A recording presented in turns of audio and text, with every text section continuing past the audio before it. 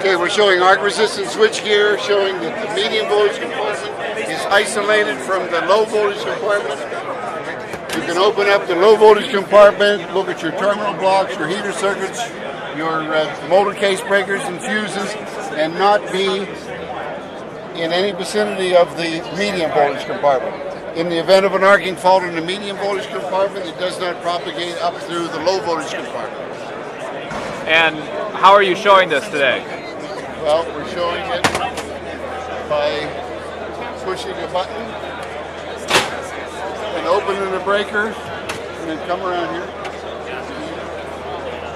In the event of an arc, this flap opens, the arcing fault vents up through and up and out the top of the gear. Now, this is a little slower than it actually happens, obviously.